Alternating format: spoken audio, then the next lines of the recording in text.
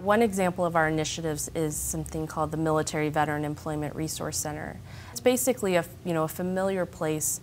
It's a military installation where anyone who has a connection to the military can come and get support.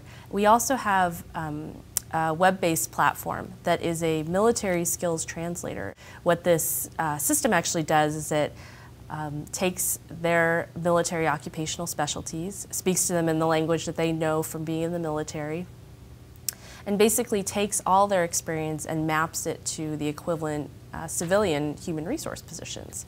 So we're seeing great success with that as a tool to help people.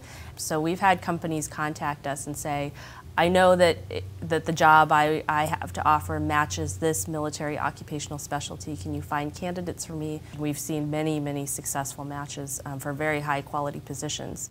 Actually, what has happened now is that the Department of Defense is rolling out a nationwide program, and it's going to be powered by this technology that we've been using here in Arizona, which is wonderful because now it'll be available to everyone across the country.